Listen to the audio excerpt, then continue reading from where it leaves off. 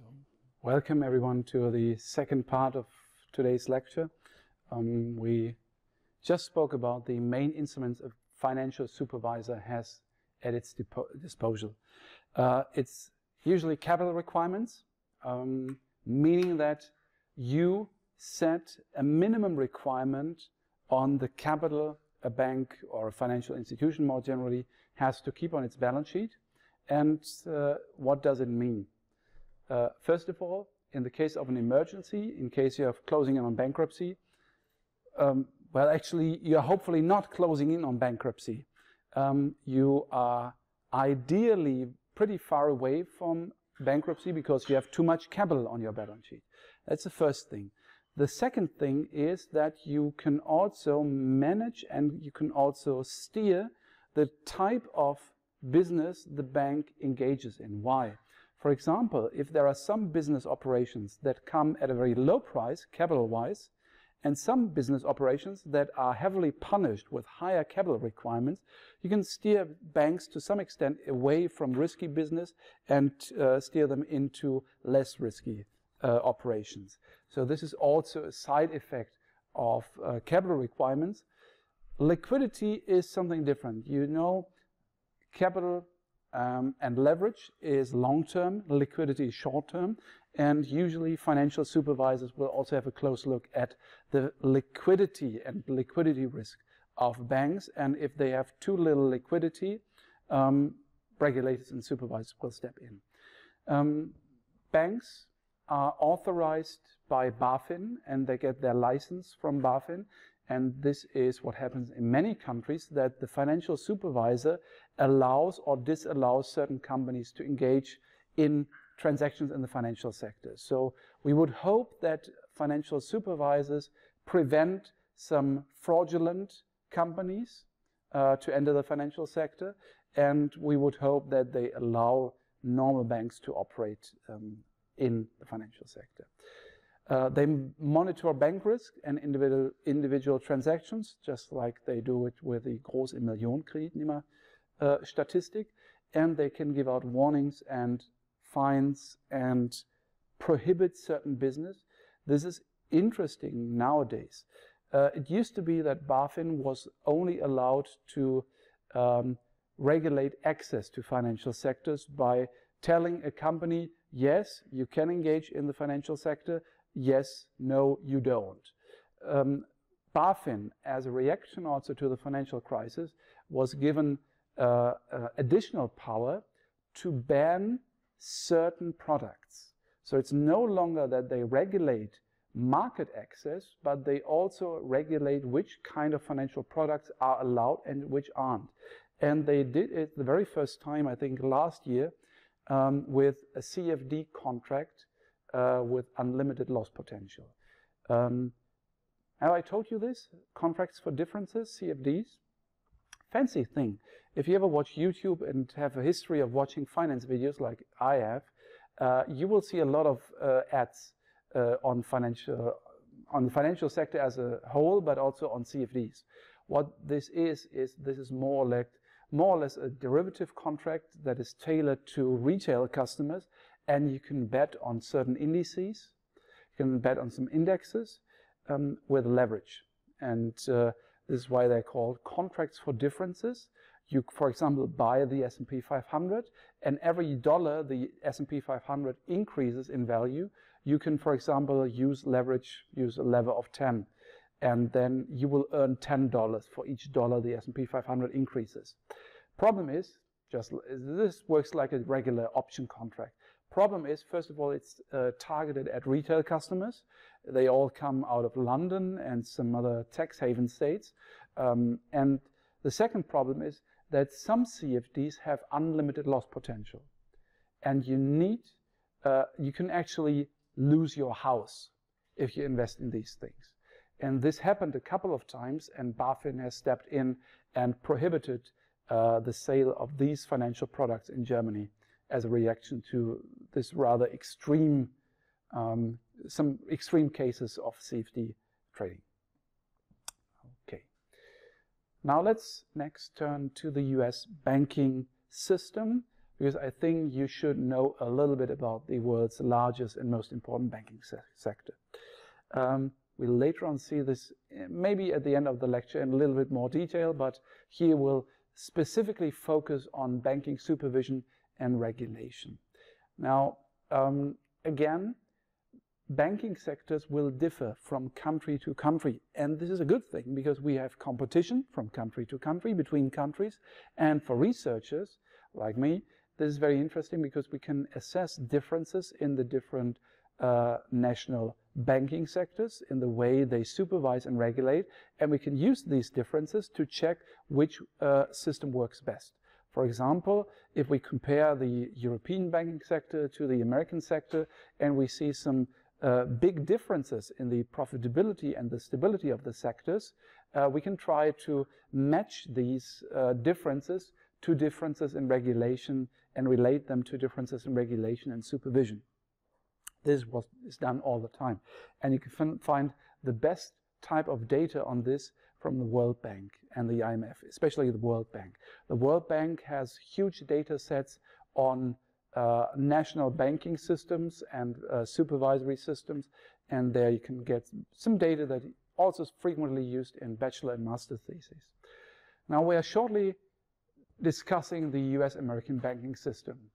And please apologize if I say American. We Europeans are used to that, to equalize America with the United States. I know that especially people from Middle and South America. Sometimes I have a neighbor who's from Colombia, and he takes offense when I talk of America. He's American, although he's from Colombia, not the United States. So please apologies for that. So let's start with the US-American banking system. I remember, aren't you from Canada? Yeah, so you're immediately affected by this, sorry. So let's talk about the US banking sector, and after that we'll discuss the Bank for International Settlements and some other supranational banks. Again, for research, this is very interesting because we can see differences in supervisory systems, and we can try to figure out which system works best. And some results are quite interesting here. The US banking system. Nowadays it's very difficult to state whether it's a separate banking system or a universal banking system. I told you this, I think, in one of the first lectures.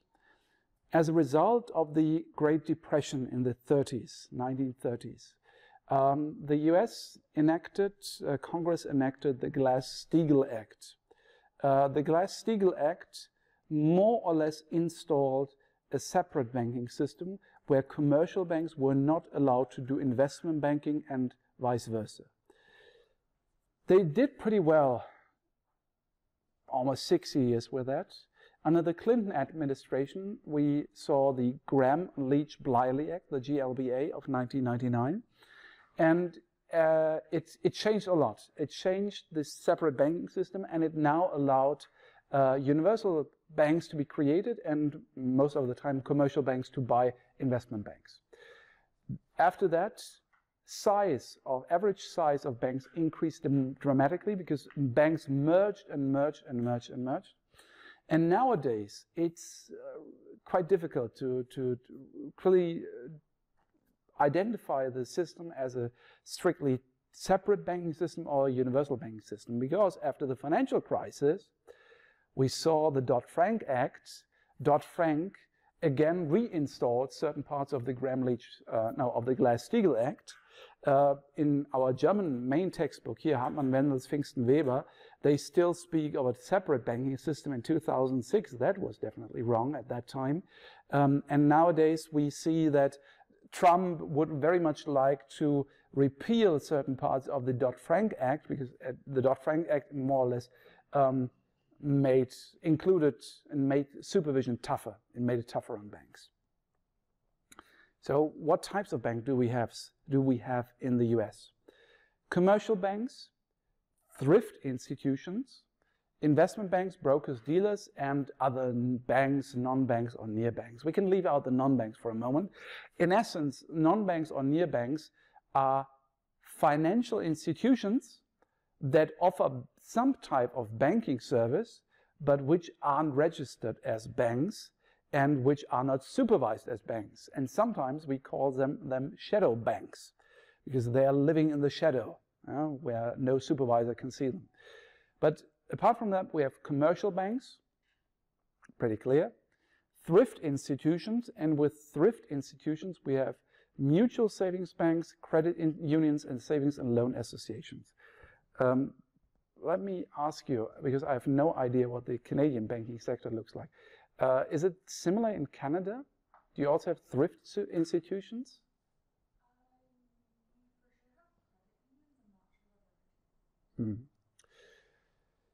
Can you explain what thrift means? Because I don't think the German students know this. There's a rather irregular and unusual vocabulary. What are thrift shops? Yeah?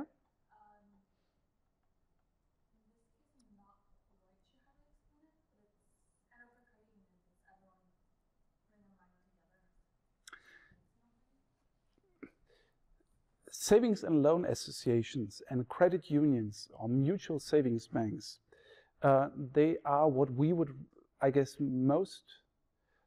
the closest thing we would have in Germany are credit unions, Volksbanken. Thrift institutions, for example, the thrift shops are usually non-profit shops. They buy and sell second-hand goods, and the idea of a thrift shop is that you can bring something there, then it's sold, and it's a non-profit organization.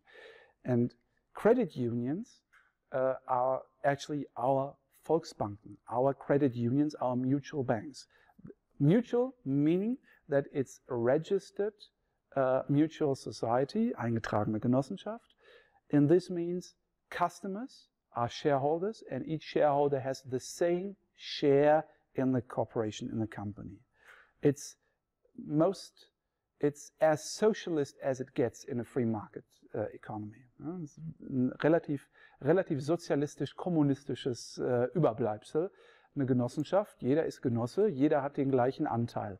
Und Sie können nicht mehr Aktien oder mehr Anteile an einer Genossenschaft erwerben. And these are credit unions, mutual savings banks, and savings and loan association. We don't have to go into more detail. The one main distinction between, for example, mutual savings banks and credit unions is in the US. It's historic reasons. The ones on the East Coast, I think, are the mutual savings banks, and as Western settlers went west, at some points they were called credit unions.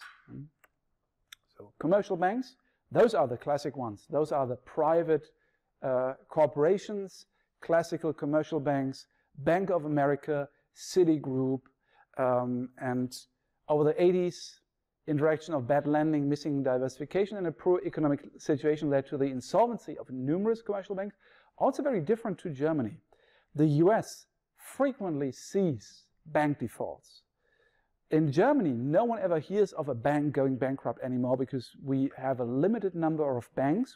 We only have like 400 banks, and they don't go bankrupt nowadays because we also have a lot of credit unions and public banks, state-owned banks. But in the US, it's more of a free economy. Banks go bankrupt all the time, and especially during the 80s, during the crises, and after that we saw a huge consolidation wave. Banks merged and merged and merged and merged. This is why nowadays Bank of America and Citigroup are such huge institutions. Thrift institutions, we would translate it, I guess, in Spar- und Darlehenskassen. Second biggest group, mutual savings bank, mainly in New England, savings and loan associations, as well as credit unions. So similar to our German savings banks and cooperative banks, they are usually in the possession of the depositors or clients, and they were founded in order for customers to get credit and have an opportunity to have a checking account. So they're interested, of course, in profits, but they not primarily. So they're similar to our German Volksbanken, but a little bit different, and just like our banks, they operate on a smaller scale and at a local level. Also,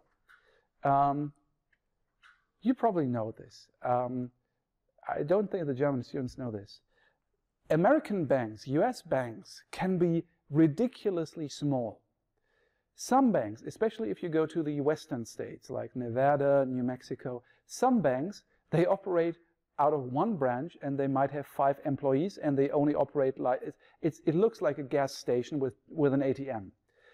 If we think of a bank, we usually think of at least a Sparkasse, of at least a bank that operates like 10, 15 branches and is part of a huge network.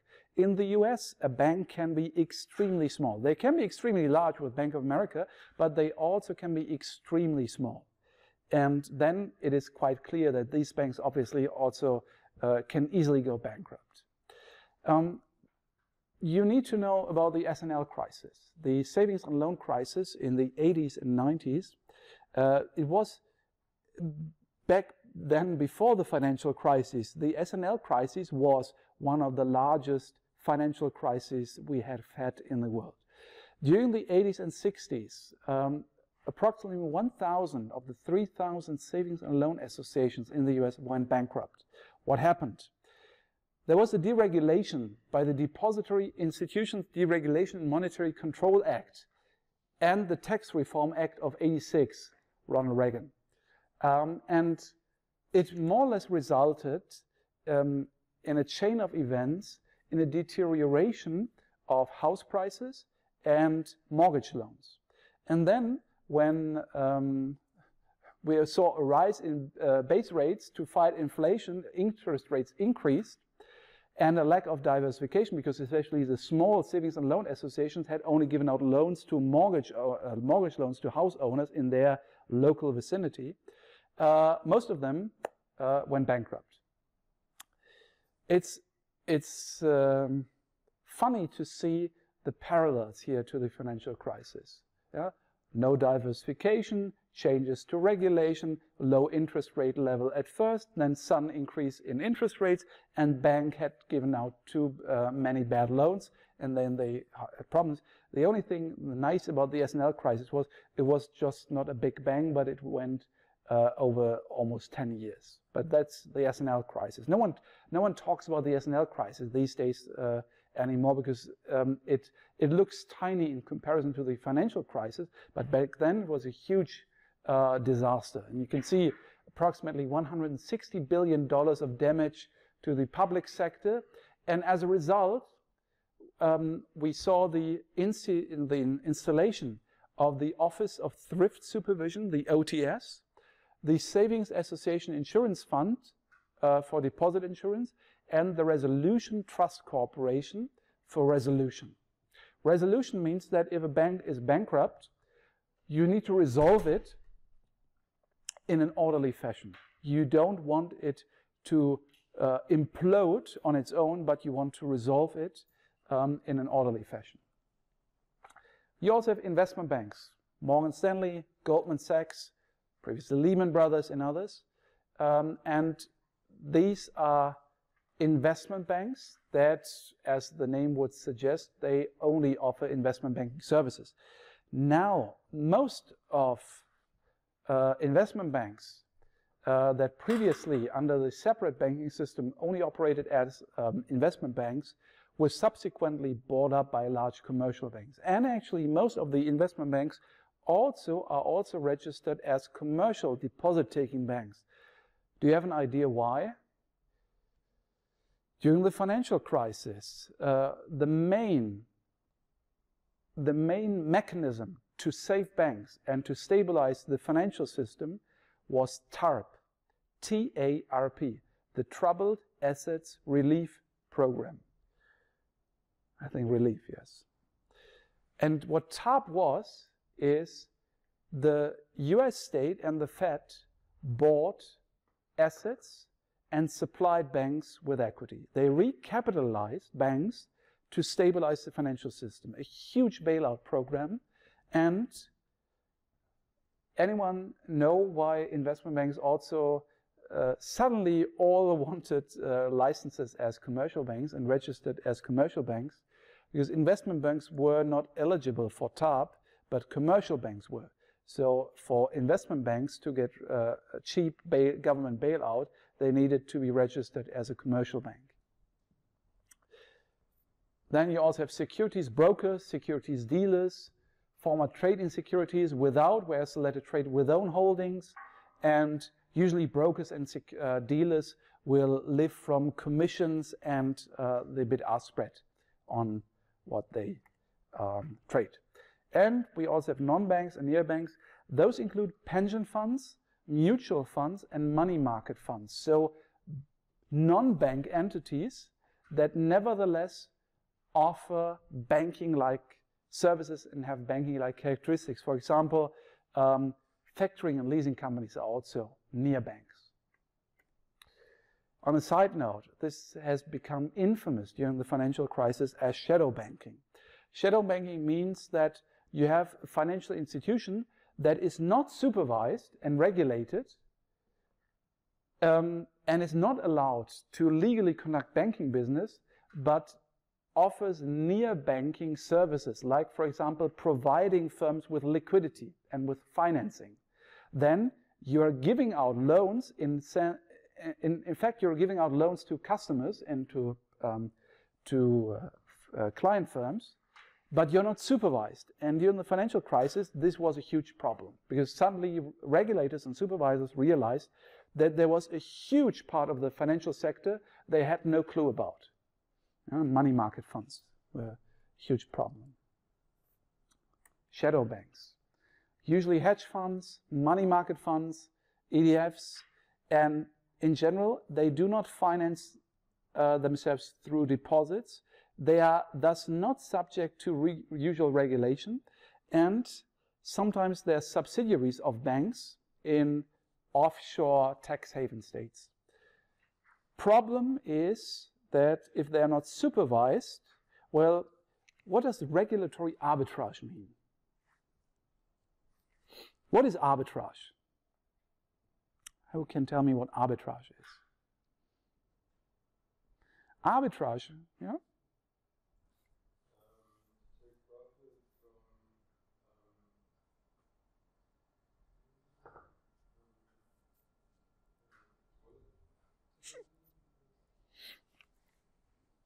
To exploit differences in prices for the same good in order to get a risk-free profit, to get a free lunch.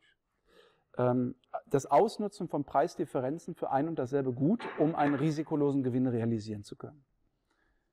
If, for example, you see the stock of Facebook trading at $50 here and trading at $60 across the street, having taken into account the bid-ask spread, the liquidity concerns, why not buy it for 50 and sell it immediately to 60, at 60 across the street?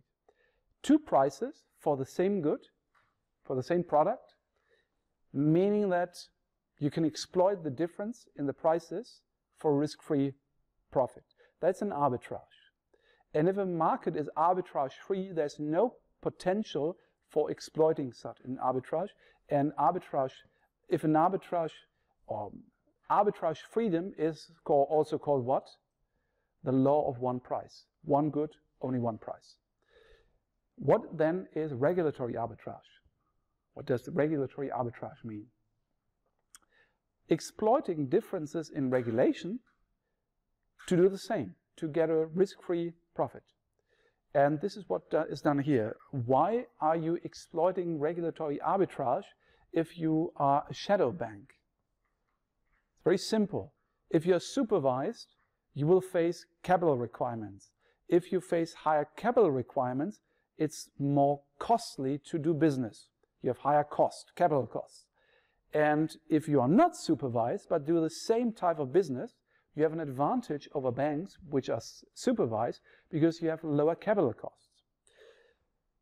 Now, if you're interested in this, I can only advise you to read the paper Shadow Insurance in Econometrica by Ralph Cohen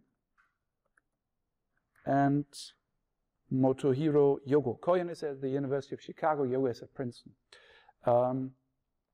Shadow insurance. Now everyone knows about shadow banking, a money market fund that offers financing but is not supervised as a bank. Any idea? Probably not, what shadow insurance could mean.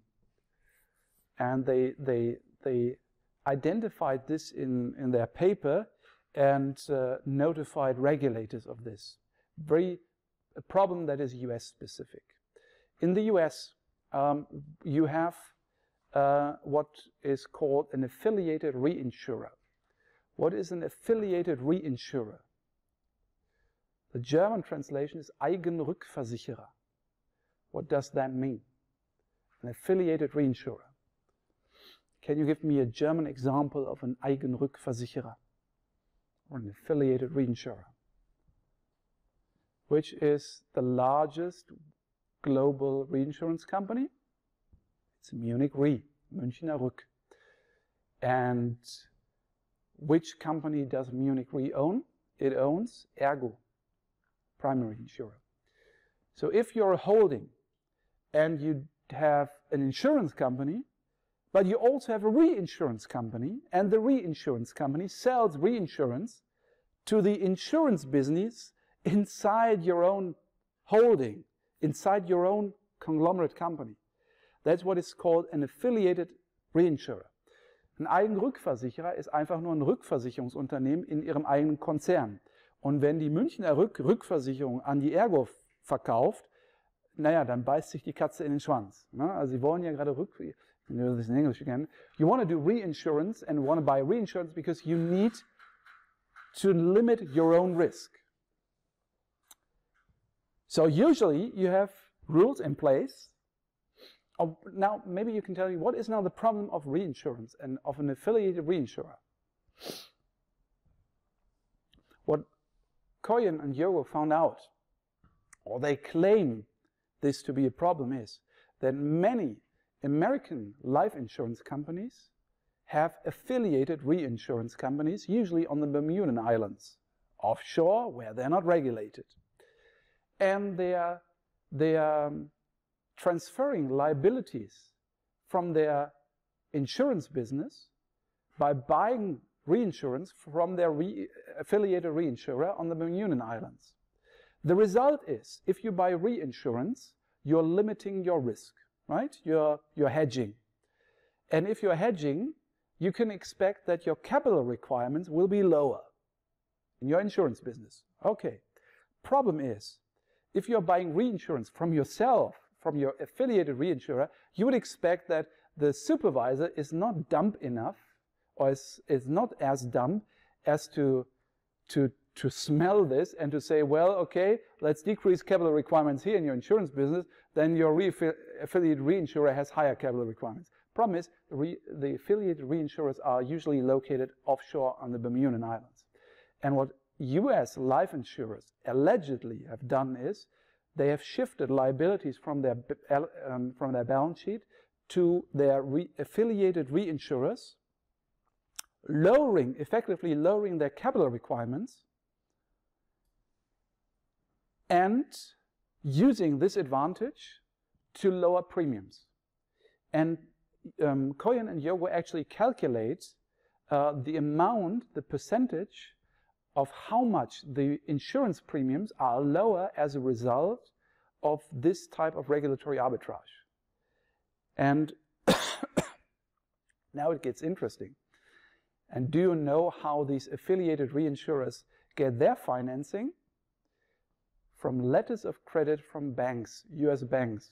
And if now one of these affiliated reinsurers would implode and life insurance companies would have problems, well, banks would be in as well. This is very interesting. This is something very specific to the US. This was a huge news a couple of years ago because there's only this one paper that suddenly identified this as a problem, as a potential problem. There's one paper by Scott Harrington from the University of Pennsylvania, the Wharton School, very famous Ivy League, I think it's Ivy League university. And Scott Harrington, who is a professor of economics, argued that, oh, come on, we've known about this all the time, and this is not bad. This is just okay. Footnote: this research has been financed by the American Association of Life Insurers. In German we have a saying, ein Schelm, der dabei Böses denkt. You're nasty if you're thinking something bad, if you're smelling something bad here.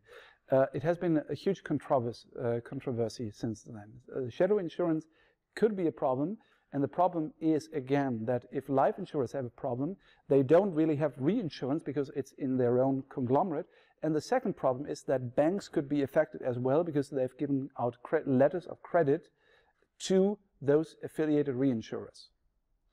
I'll say this in German again. Bei dem Shadow Insurance ist das Problem, so argumentieren zum Beispiel Koyen und Yogo, diese Eigenrückversicherer haben, so ähnlich wie das auch bei der Finanzmarktkrise halt so schön passiert ist, die finanzieren sich vor allem über Bürgschaften von Banken.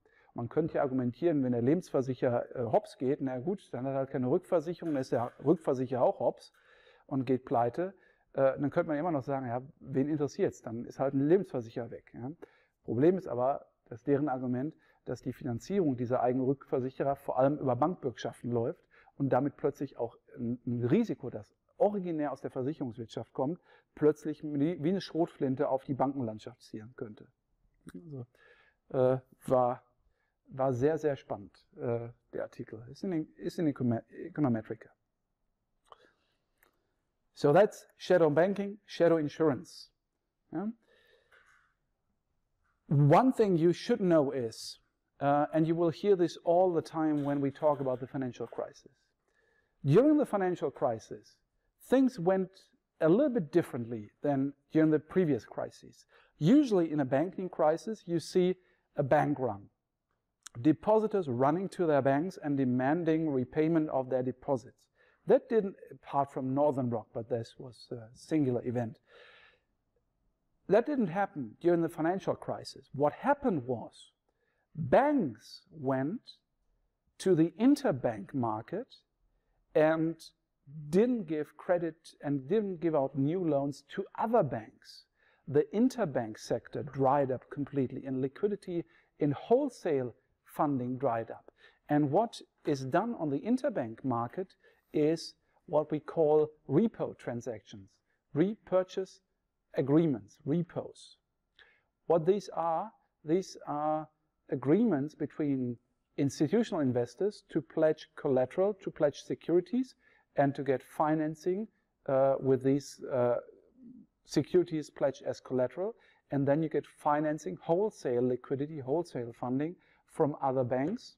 And you agree to repurchase the securities. You buy, it's more or less a sell and buyback transaction.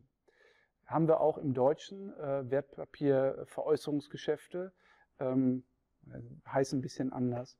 Repo ist letztlich Wertpapierleihe, Wertpapierleihgeschäfte. Sie verkaufen ein Wertpapier, kriegen dafür Finanzierung, kriegen dafür Kapital, sie verpflichten sich aber gleichzeitig, die wieder zurückzukaufen. Also es ist eine andere Art und Weise wie ein Kredit, und das ist die Art und Weise, wie Banken sich gegenseitig über Repo-Transaktionen gegenseitig Liquidität zur Verfügung stellen. You will often hear the phrase, the run on repos during the financial crisis. Banks ran, not depositors. Banks ran on the interbank market and they try to get wholesale funding via repo transactions, and suddenly no one was willing to enter those repo transactions and wholesale funding dried up.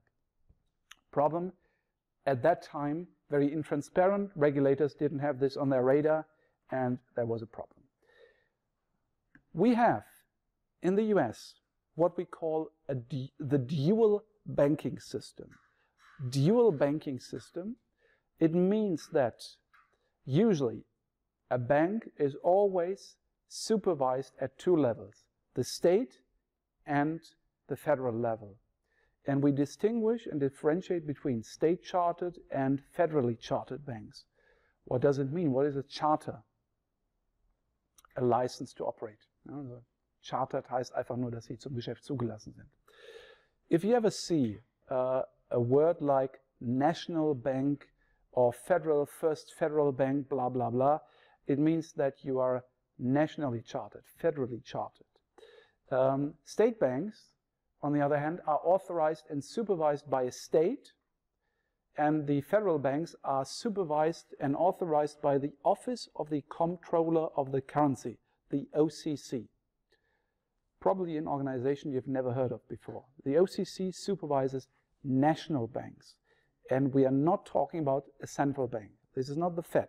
These are national banks that are federally chartered.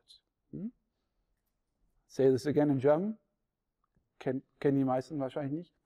In den USA können Sie sich auf zwei Arten zulassen. Entweder durch einen Bundesstaat, dann sind Sie eine State Bank, oder aber Sie werden bundesstaatlich zugelassen. Dann sind Sie eine National Bank oder eine Federal Bank. Das kennen wir bei uns gar nicht in Deutschland. Bei uns werden Sie von der BaFin zugelassen, dann ist egal, ob Sie in Sachsen oder Thüringen Ihre Geschäfte machen. In den USA ist das ein Unterschied. Also ob Sie vom State, ob Sie State Chartered oder Federally Chartered sind. State banks that are members of the Federal Reserve System are additionally supervised by the Fed. State banks that are not members of the Federal Reserve are supervised by the Federal Deposit Insurance Corporation. So this is the dual banking system, meaning that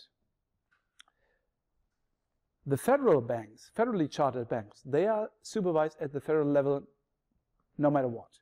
But the state chartered banks can choose.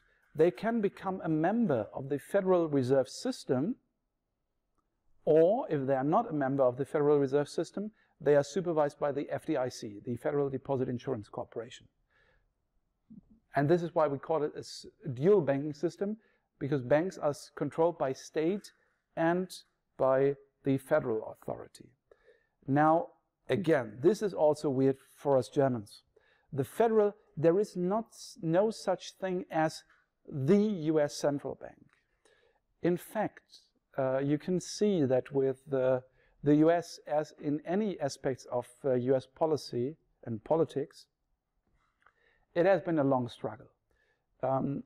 I think after or during the Revolutionary War, I think Alexander Hamilton introduced and created the first national bank and the first central bank of the United States. Problem is, during the Revolutionary War, the United States needed capital, they needed money to finance the Revolutionary War.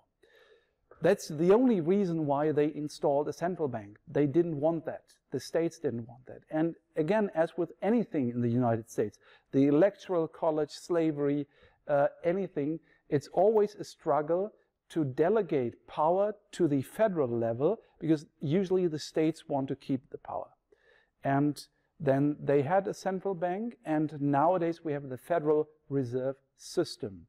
Also, on a side note, they used to have the dollar from the very start, but the green dollars, the dollar notes we know nowadays, came into existence only in the, I think, at the late 19th century, because they realized that at that time each bank and each member of the Federal Reserve System was allowed to print its own dollar notes, and counterfeit notes circulated a lot. And the Civil War didn't help, because in the Civil War the southern states tried to destabilize the northern states by increasing and printing a lot of counterfeit dollar notes, because they had their own dollar notes. So even the question of a single currency with standardized dollar notes, banknotes, was a huge problem and a huge discussion in the US. And nowadays we have a central banking system that is the Federal Reserve System. Now, if we speak of the Fed, usually we refer to the Federal Reserve Board, the FRB, not the Federal Reserve System. The system consists of the 12 regional Federal Reserve banks, the Federal Reserve Board in Washington, D.C., and the member banks. The national banks have to be members, and as we have seen, the state banks can choose to be a member of the Federal Reserve, or otherwise they will be supervised by the FDIC. And approximately 1/3 of all commercial banks are members. This is weird for us, because in our understanding from German the German banking system. The central bank, Deutsche Bundesbank, is a state institution at the federal level, and it's completely independent of any type of private bank. But the Federal Reserve System is a system of 12 federal banks, the Federal Reserve Board, and actually quite a lot of private banks, commercial banks, that also form part of the Federal Reserve System. This is the Federal Reserve System, and as you can see, if you are a little bit more versed in US politics, this is the usual division of the United States into the federal circuits. You might know that, for example, I think these are similar and equal to the federal circuits. For example, in the US, you also have federal courts, not just the Supreme Court, but you have federal courts, and those federal courts are distributed according to the federal circuit. And you sometimes hear decisions of US courts. That's the US court for the First Circuit, the US court for the Second Circuit. And these are the circuits, 1, 2, 3, 4, 5. For example, the US courts for the 12th circuits are those responsible and in charge of those Western states.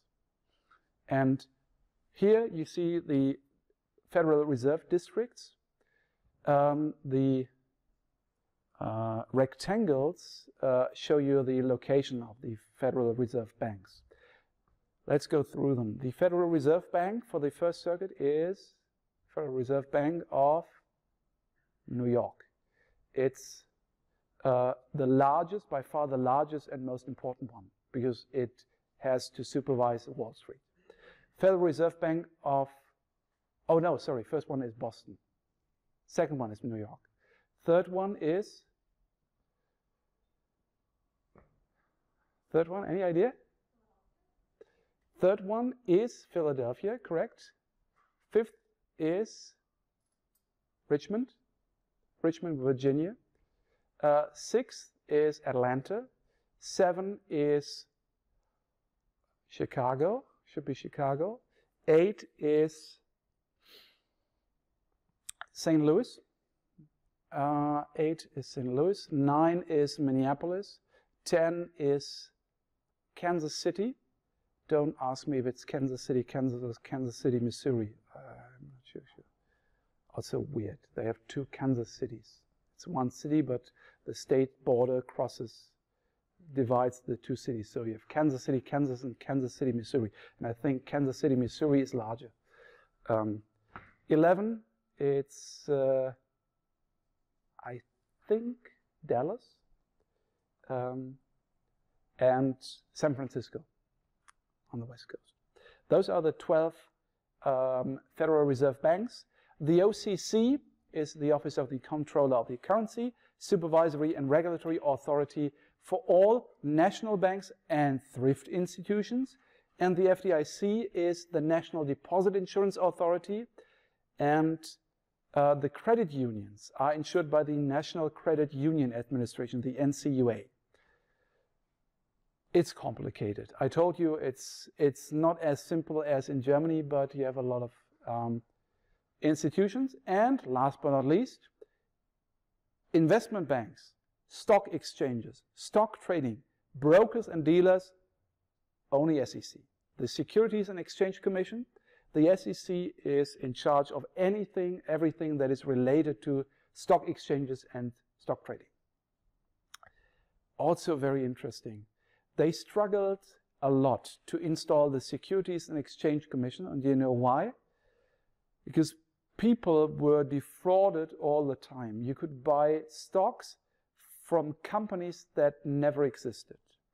And there are some very famous examples of types of stocks that were sold to investors for companies that had never existed a day.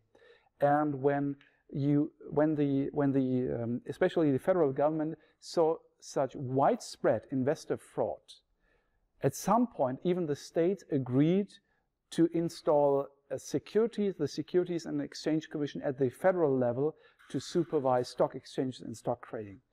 I think nowadays, even under Trump, it's unthinkable that the states would give up some power in order to supervise financial institutions.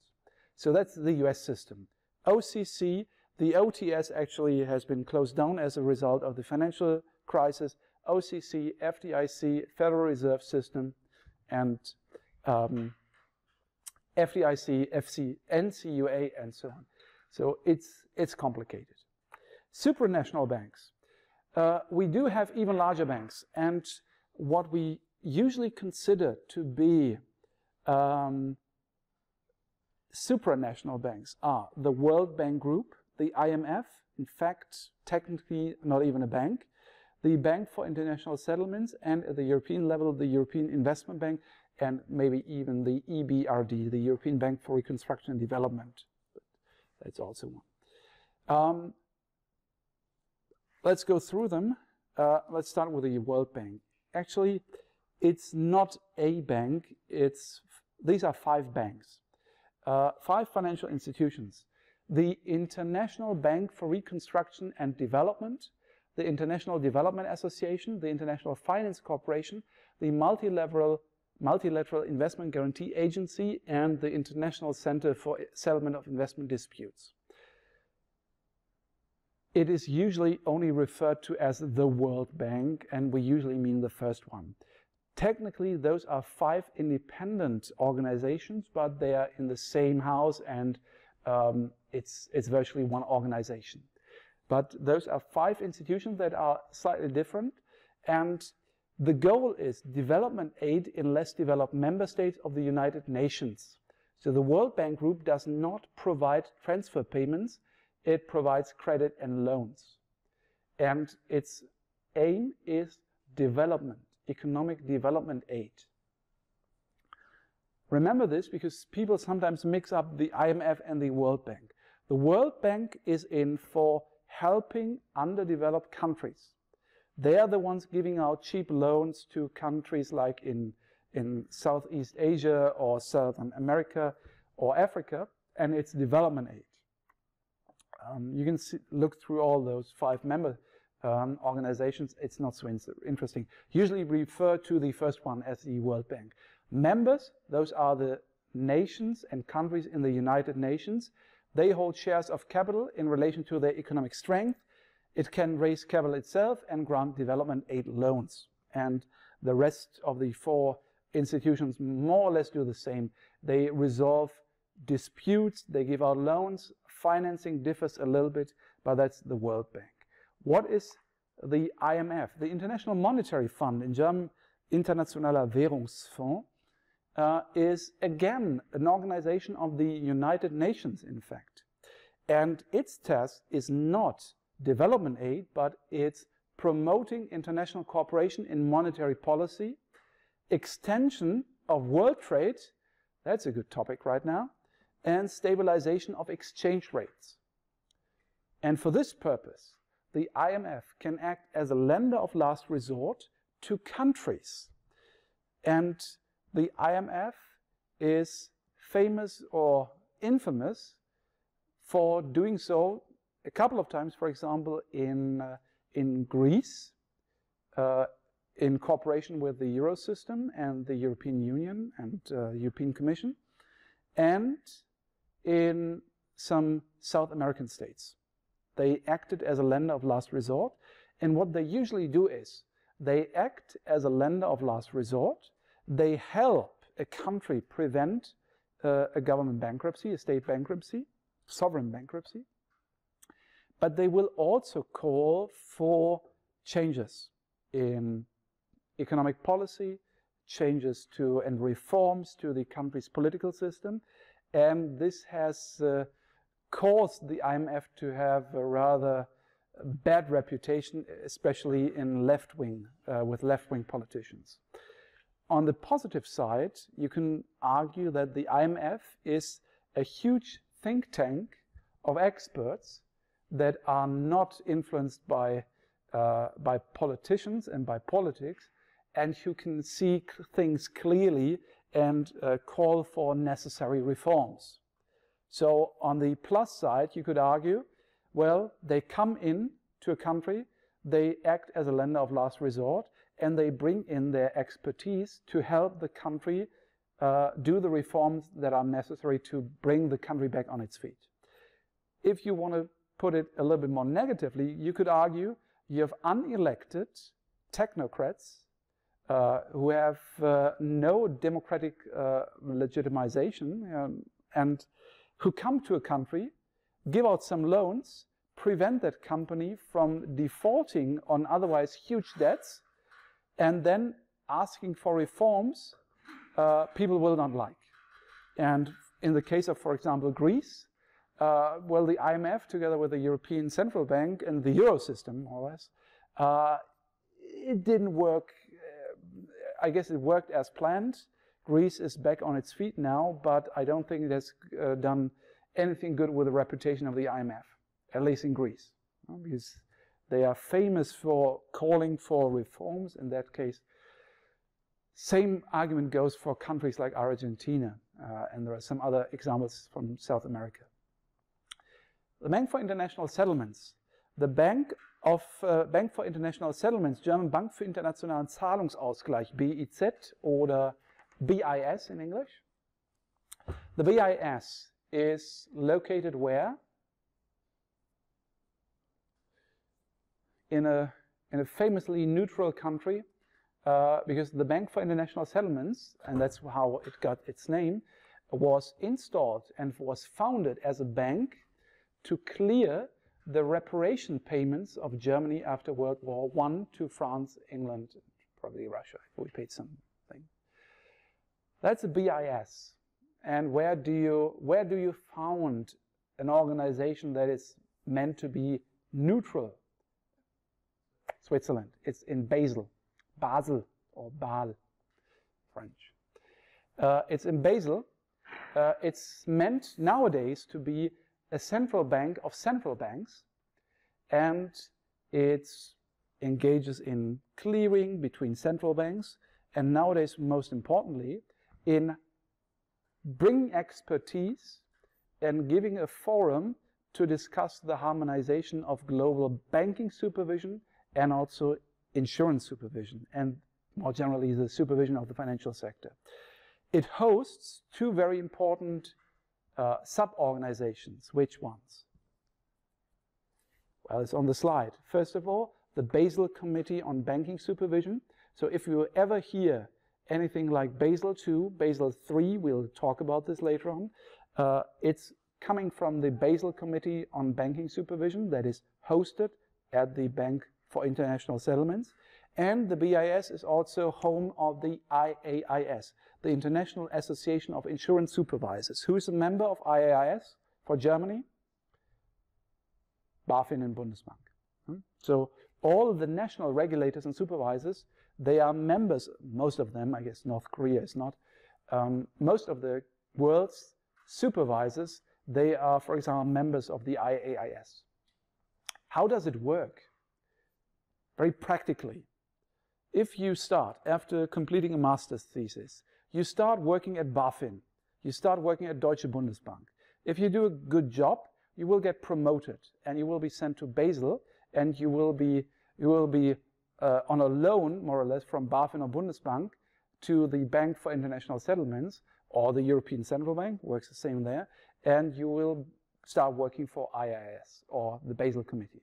And these committees and organizations are actually formed by employees and members coming from all the national regulators and supervisors. So one would think, and I think it's also the case, that IMF, World Bank, ECB, IAIS, also Basel Committee, Bank for International Settlements, those usually recruit the best people from pools of excellent people. So they do have a reputation of being a think tank. And the voting rights, in the case of the Bank for International Settlements, the voting rights depend on the ownership interest, but it's prohibited from accepting bills of exchange and lending to governments. So it's not the IMF. And nowadays, it's mostly about discussing new rules and harmonizing supervision in banking and insurance. We also have the European Investment Bank. The European Investment Bank is exactly what it is. It's a bank to foster investment and to give out loans for example, to municipalities, to improve the development of a single market in the European Union. And it is located alongside the EU institutions. Thus, it is independent from the European Commission. Capital owners are the member states, and additional financing can also be provided by issuing bonds. And the main focus is the improvement of intra-European economic and social cohesion, the development of trans-European networks, and environmental protection. What does that mean? If we start to build a new highway from Germany to Poland and on the other side to France, so it is a trans-European highway, it's this trans-European street, part of the costs can be financed by the European Investment Bank. The European Investment Bank was installed to give additional financing to public infrastructure projects like building roads, canals, data highways, and these sort of things, to make the European more coherent, to bring down borders when it comes to transportation and these sort of things. So that's the European Investment Bank. So that's central banking for you. Every country has its own central bank system, its own system of financial supervision. It's also very interesting to see how it's done in the UK or in Japan. Maybe, if we have time, we'll see this later on. As you can see, special characteristics of foreign banking systems. But you should now have at least seen the complexity supervision has in the US. Any idea how insurance supervision is done in the United States?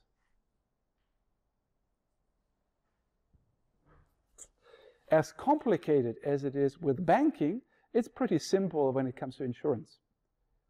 State level and state level only. Every state usually has a state commissioner, an insurance commissioner, and insurance companies are regulated at the state level only. However, the US have something like the Basel Committee as well. They have a forum where all those insurance commissioners, those state commissioners, where they meet and they discuss things, and they have installed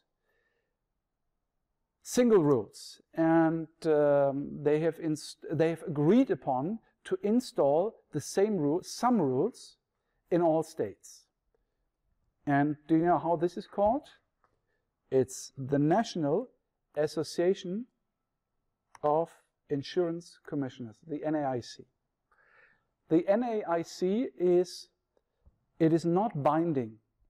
The insurance commissioners discuss matters of insurance supervision in the US as part of the NAIC. In the NAIC, the National Association of Insurance Commissioners, they will sometimes agree on uniform rules that will be implemented in all states. But there is no regulation at the federal level, at least until the financial crisis. Nowadays, there are some few exceptions, but most of insurance supervision is done at the state level. This also means each state has an insurance commissioner, and sometimes the office of the insurance commissioner will include the insurance commissioner and maybe 2 or 3 people. If you're take, for example, Nebraska, or even worse, Wyoming. Wyoming has a population that is smaller than the population of Leipzig. It has approximately 500,000 inhabitants. You don't need a large insurance supervisory agency for Wyoming. In New York, it's different, but in some states, it's rather small. So insurance supervision is done at the state level, and you will actually see this from time to time because the NAIC collects data on all US insurance companies, and you can buy data, for example, balance sheet data from the NAIC and some supervisory reports from the NAIC, and usually the NAIC is the best source of data on US insurance companies. Okay. Any questions concerning banking supervision and the US banking system? No questions. Okay.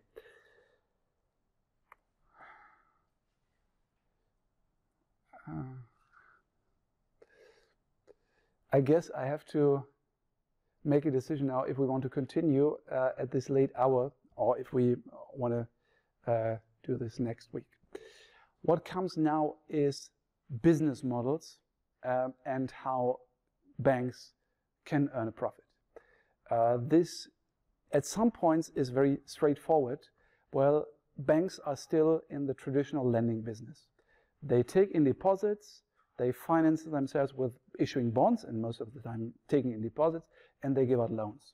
However, it's a little bit more tricky when it comes to commission fees and investment banking. There you have more additional sources of income, and I guess it will get more and more important and more interesting in the future, especially here in the European Union with interest rates being at 0%. Why? Well, it doesn't work like that anymore. Actually, I had to open a savings account personally because I had a deposit from someone who rented a flat from me, and I have to make a safety deposit for the person who's rented the apartment, and I had to go to a bank and open a savings account, ein Sparbuch. It's not my money, but I'm earning, and she's earning 0.01% interest on that savings account. This is not a viable business model anymore. You will no longer sell savings accounts. Your checkings account will offer 0%, and if you are unlucky, at some points bank will charge a negative interest rate on even smaller amounts of money on your checkings account. So banks will have to react at some point to the zero interest policy world we're living in right now, and this is when business models will change. And you see some banks changing business models, some banks not reacting to this, and it will be interesting to see which banks will survive. And as you can see, we will talk about the very basic things: deposit taking and lending. You should know a little bit about lending. Deposit taking, I guess we could just skip that part for now, at least for the next 5 to 10 years, because no one will care about deposit taking in banks. Banks can get any type of financing from the European Central Bank. It's no longer a problem for them, but we'll talk about it anyway. It's more interesting when it comes to lending and when it comes to investment banking. So I guess, because it's already late, let's stop here. If you have no further questions, thank you very much for your attention, and see you next week. Thank you.